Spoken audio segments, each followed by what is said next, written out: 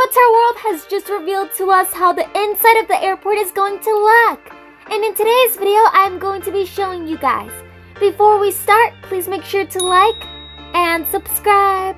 Let's go. This is what Avatar World has shared with us, and look at this, guys. We have some new suitcases, and it looks like they're going through security to see if there's any weapons in their luggage. But do you guys see that bridge in the back? That's probably going to be a new location we get to travel to. And we are definitely going to be getting new outfits. Do you guys think the suitcases and the outfits are going to be in a pack? I feel like the outfits will, but I feel like the suitcases will be free. In Avatar World, right now we have this suitcase, and it's a little bit boring.